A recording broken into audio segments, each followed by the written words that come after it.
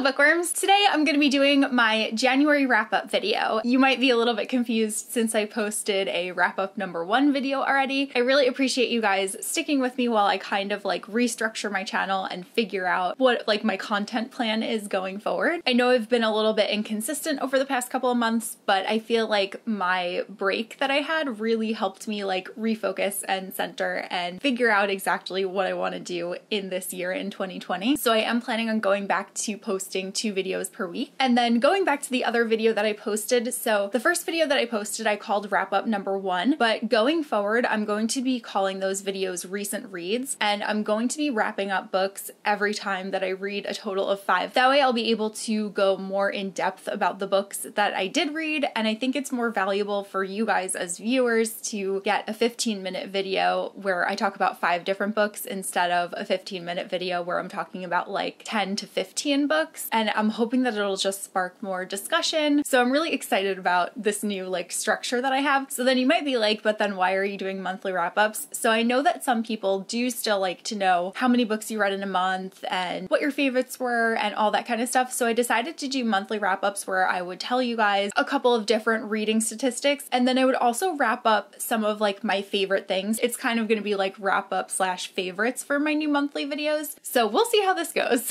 So in January, I read a total of 9 books, and of those 9 books, 2 of them were romance, and everything else that I read was from a different genre, which I was pretty proud of because I've been wanting to kind of diversify my reading. Though I do have to say that I didn't read as much as I had wanted to, and I do think that it's because I'm pushing myself outside of my comfort zone, which is a good thing, but then also I'm like, I do also really want to read some books that I know that I'm gonna love. So I'm trying to kind of find a balance between those two things. My friend Lauren actually wrote a really good blog post about it the other day, which I'll link down below, and I just completely agreed with her. So of the 9 books that I read, my absolute favorite was definitely Tweet Cute by Emma Lord. I loved this book so much. It's a YA contemporary rom-com, and it's so good. It's kind of like a You've Got Mail story. It has 2 main characters named Pepper and Jack, and they end up having warring Twitter accounts with one another. Pepper's family owns Big League Burger, which is like a huge chain, whereas Jack's family owns like a little mom and pop shop deli.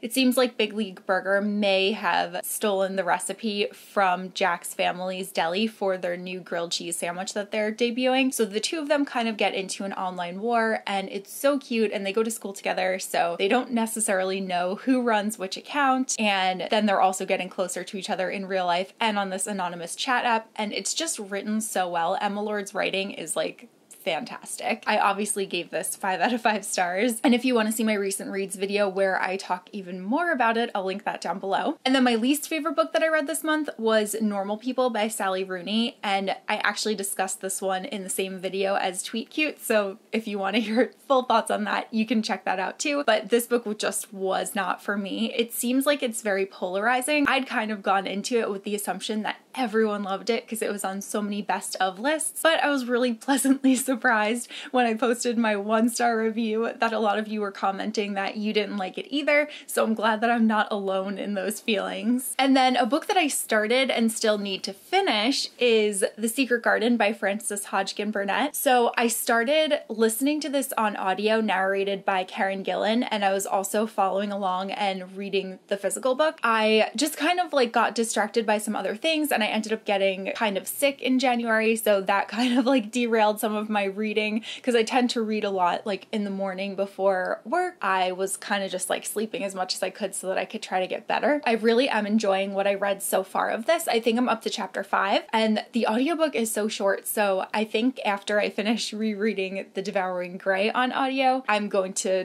dive in and finish the rest of this one, and I know that'll make Alexa really happy because we were buddy reading this one together, and she finished like on the 2nd day of January and I still haven't. And this is where things are gonna get a little bit different. So in January, I got to see 2 Broadway plays, one of which I had pretty much been dying to see forever, and that is Hadestown. I'm so glad that I finally had the opportunity to see this one. It's kind of like a new take on Greek mythology. So it's telling the story of Hades and Persephone as well as Orpheus and Eurydice. The whole story is narrated by Hermes, and it's just such fun, catchy music. I highly recommend listening to the soundtrack if you don't have the opportunity to go and see the play in person, but it was so good. The stage direction was like incredible. Every single actor was cast so well. Their voices were incredible. You have like this super low baritone for Hades and then high soprano for Orpheus. So like just the juxtaposition of their voices were so good. And Persephone is like kind of unhappy in her marriage at the moment. So she's like a drunk and she's like crazy and so much fun. And I just truly fell in love with the story, and I've been listening to the soundtrack nonstop. And I think that they actually also won the Grammy for like Best Musical, and it's totally well deserved. I cannot recommend this show enough. And then I also got to see Grand Horizons, and I was initially drawn to this one because Ben McKenzie is in it, and I am like a huge OC fangirl, so I was really excited at the opportunity to see him performing live. I also really like Ashley Park. She was in Mean Girls. She played Gretchen, and I thought that she did a fantastic job, so I was excited to see that she was in this as well. And Michael Urie, who is on Younger, he plays like the agent. So there were like a whole bunch of people in here that I was really excited about. This ended up being really good. It's a straight play, so it's not like a musical, but it is so funny, and it's about these two parents who are obviously in their older age, and they announce to their two kids that they're getting divorced, and the kids are like, what is going on? And they're trying to figure out like why their parents would want to get divorced at such an old age, and like it's just so comedic. It's really about the whole family, what years of miscommunication can do to you, and the way that the kids turned out because of how little the parents communicated. Really funny. Like, it's really emotional, but really funny. I totally enjoyed the show. And I had never been to the Hayes Theater, which was very exciting, so I was able to cross another theater off of my list. Then for TV, so staying in theme here, my friend Kelly lent Andrew and I the DVDs for Smash. Smash is one of those shows that I just never got to see when it was airing, and then it was never streaming anywhere, so I just never got to watch it, and it just sounded like something that I would love. It follows a whole bunch of Broadway actors, and they're trying to put on a Broadway show, and it goes through like the whole process from writing the musical to finding a theater for the musical to finding funding for it, and you know, casting everyone, and just the changes that can kind of go on behind the scenes before the show actually gets to its final destination. And there's obviously a ton of drama because it's a television show. Oh my god, I loved it so much. Andrew and I binged season 1 and season 2 like so hard. In season 1, the main Broadway play that they're working on is called Bombshell, and it's basically Marilyn Monroe's life story, and I still get the song stuck in my head. I really wish that I could see a live performance of Bombshell from beginning to end because I feel like I would love it at this point. And the show definitely had like a ton of crazy moments and lots of like unbelievable drama, but I was like living for it. Just in case anyone has watched it, I am 100% Team Ivy. And then I also watched the 6th season of Younger, which I really enjoyed. That show, I feel like I just binge it so quick, like because they're such short episodes and the seasons are pretty short. This is another one where things are getting like kind of ridiculous, and there are so many inconsistencies from the real publishing world to the publishing world that they portray, but nonetheless it's really funny to watch, and it's really entertaining just to see like the process that they go through trying to pick up books and the kind of satire on authors that are well known authors. And I'm just a huge Hilary Duff fan and also Sutton Foster, so I will definitely watch the show until it is canceled. Then for movies, so first I was so lucky I got to see an early screening of P.S. I Still Love You. It was really funny because at the beginning of the year, one of the goals that I set for myself was that I wanted to see a film at the Paris Theater. I had no idea what that would be, but I just knew that I wanted to like make the effort to do that at some point. Then it was fate. I got an email from Simon Teen and they were like, hey, do you want to see an early screening of P.S. I Still Love You at the Paris Theater? And I was like, wow, if that is not kismet, I don't know what is. And I was going to ALA like really early the next morning with Alexa and Rachel, and I had planned to keep that night completely free because I just wanted to like sleep and be ready for the next day, but obviously I could not turn down that invitation. So I brought Andrew with me and we got to see this early screening. It was amazing. Like, I loved the movie so much. Even more exciting, so before everything started, they did a little like trivia game, which was really awesome, and I knew the answers to almost every question, but some of them were a bit hard. Like, what like locker number does someone have was one of them, and I was like, that I do not know. Then they had Jenny Han come out and she did a Q&A with the audience, just talking a little bit about the movie, talking a little bit about her books, and I love Jenny Han so much, so I was so excited that she was there. And as always, I was in love with her dress. Like, it was this beautiful pink dress and I was just like, wow. So she was on stage and it was kind of funny because it seemed like her Q&A was kind of like going on for a little bit longer than it needed to. Like, she kept being like, I'm still here, like you guys can still ask me questions, and everyone was kind of like, this is awesome, but like we also want to see the movie. And then a minute or two later, Lana Condor, Noah Centineo, and Anna, who's the actress that plays Kitty, all walked out and walked down the aisles and then came on stage with Jenny. And it was just so exciting to get to see the cast in person. And they were like, are you guys excited? And like, it just got us so pumped before the actual screening started. I'm definitely gonna watch it like a million more times at home. And I have to say that it was really fun because we were with a super enthusiastic audience, but we ended up missing a bunch of lines from the movie because people were like cheering or exclaiming or booing, or, you know, like when certain people would come on. So it was so much fun, but also I'm like, I want to know what those lines were.